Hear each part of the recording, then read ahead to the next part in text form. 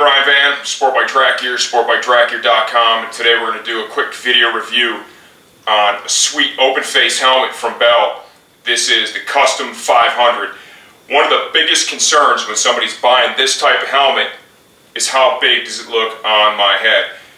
Bell has been able to really slim this thing down, give it that true retro look, but still get it to pass the DOT safety standard. Understand that most other helmets out there that are anywhere near this size are novelty helmets and they have no real certification. So at least with this one, even though you don't have a chin bar, you do have a helmet that is proven safe in the areas that it covers. Let's give you kind of a 360 here so you can see what it looks like. I've kind of paired this up with a jacket that I think goes with this helmet a little bit. This is the Revit Hawk leather jacket. 2.3 pounds in size medium. The graphic that I have on here is the Stunt. This is the one that I prefer. You've probably seen. I've done a little bit of riding on the street in this thing. We've used it in some of the videos. It's a good looking lid, no doubt about it.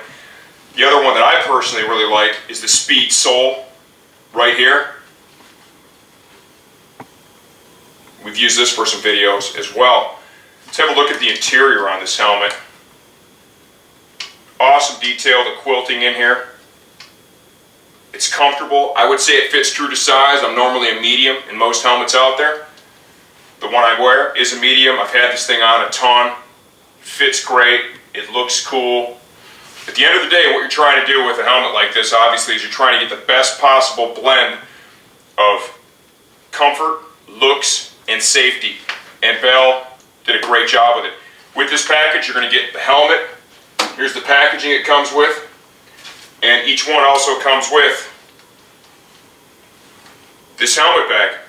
It's another great product from an iconic brand, a true iconic brand here in the States. Bell, this is the Custom 500 helmet from sportbiketrackgear.com.